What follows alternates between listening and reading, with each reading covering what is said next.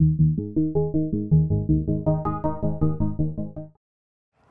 in 2016, a new pest emerged in North Dakota. This would be the Pea Leaf Weevil. The Pea Leaf Weevil is a small beetle with what I always call an anteater-like snout on the head. One of the ways that I can choose a weevil from some of the other counterparts, other members of that order. This is often a pest that we've associated with the Pacific Northwest, but over the last few years has gradually come east.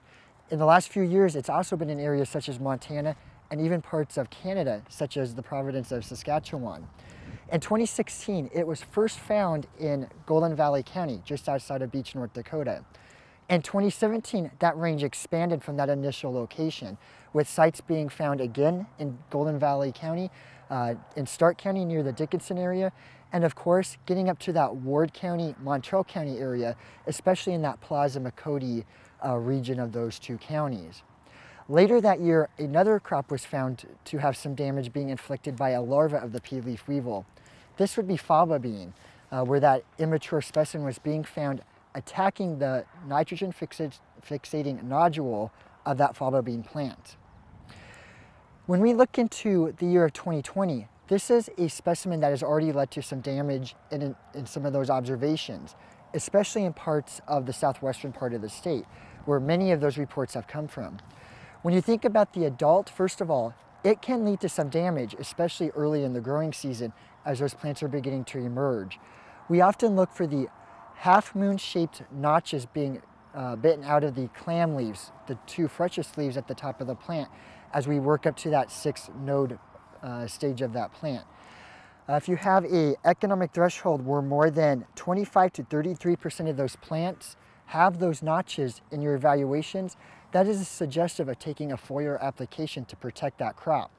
Once you get beyond that 6-node stage, typically that's a time where we start to lose last year's adults, and the new generation from the eggs that have been laid will begin to hatch. At that point, we'll begin to see those immatures go underground and feed on those nitrogen fixating nodules on those pea plants, and as I mentioned earlier, on some faba bean plants. There's not a whole lot of action that can be taken when thinking about counteracting the damage from that immature, of course, that being underground. One of the things I should mention is, what does that adult specimen look like? The adult weevil, as I mentioned earlier, does have that characteristic snout that many other beetles don't have, although there are some beetles, other weevils like the sweet clover weevil, that look very similar. This particular specimen is about 1/5 of an inch long, a light color brown for that coloration scheme. So again, always look for the half-moon notching and look out for that adult.